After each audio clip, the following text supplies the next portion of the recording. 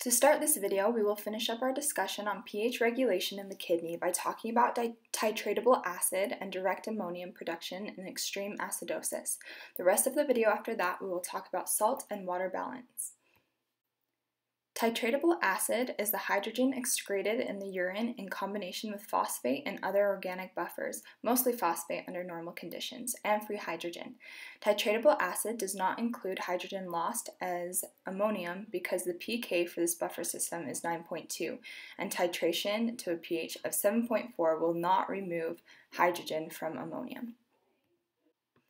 Titratable acid is determined by gradually adding NaOH to a urine sample until the pH equals 7.4. The amount of NaOH added is equal to the titratable acid. Net acid excretion is the total acid excreted by the kidney. Net acid excretion equals ammonium excretion plus urinary titratable acid minus bicarbonate excretion. Like I mentioned earlier, when acidosis is extreme and long-lasting, another mechanism is activated to synthesize more bicarbonate.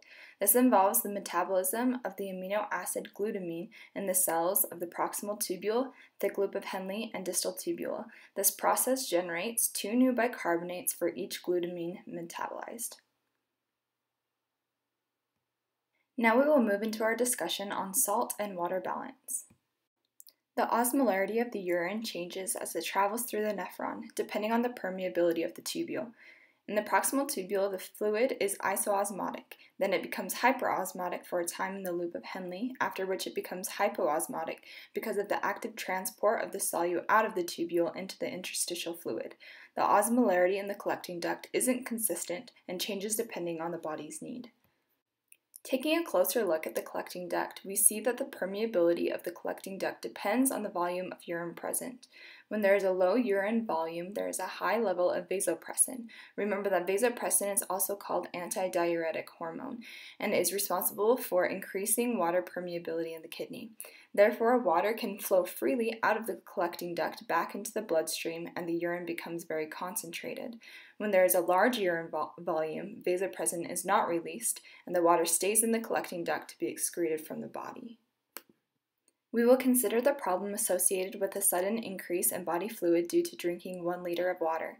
Under these conditions, the kidney will greatly increase urine flow from 1 milliliter per minute to 6 milliliters per minute and decreases urine osmolarity to about 50 milliosmoles. Therefore, only a small excess of solute is lost in the urine, whereas water loss in the urine is increased by 6 times. Here is a chart that you can study as a review of the renin-angiotensin pathway, which helps to regulate water and salt concentrations. Angiotensinogen is always being produced by the liver. When renin is present due to low blood pressure, the rest of this pathway is stimulated, leading to increased vasopressin, thirst, and sodium reabsorption. This helps the body to increase internal fluids. Here is a big picture look at this interaction of volume and osmolarity. You are welcome to pause the video and take a closer look. To end, I am going to talk about the glomerular filtration rate, or GFR, and clearance calculations.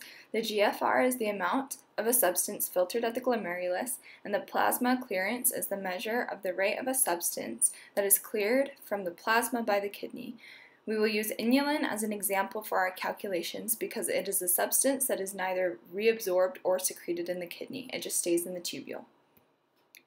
The clearance of a substance X is calculated by taking the excretion rate of a substance, how much of it is leaving the body, and dividing it by the concentration of the substance in the plasma. Remember that excretion rate is the volume of the urine multiplied by the concentration of the substance in the urine. Another way to calculate excretion rate is the filtered load, which is the GFR times the concentration of the substance in the plasma minus the amount reabsorbed plus the amount secreted. In our example using inulin, we could easily calculate its GFR because it is neither reabsorbed or secreted. Therefore, excretion rate would be equal to the filtered load, and GFR would be equal to the excretion rate divided by the concentration of inulin in the plasma. Notice that this is the same equation as the clearance equation, so GFR for inulin is the same as the plasma clearance.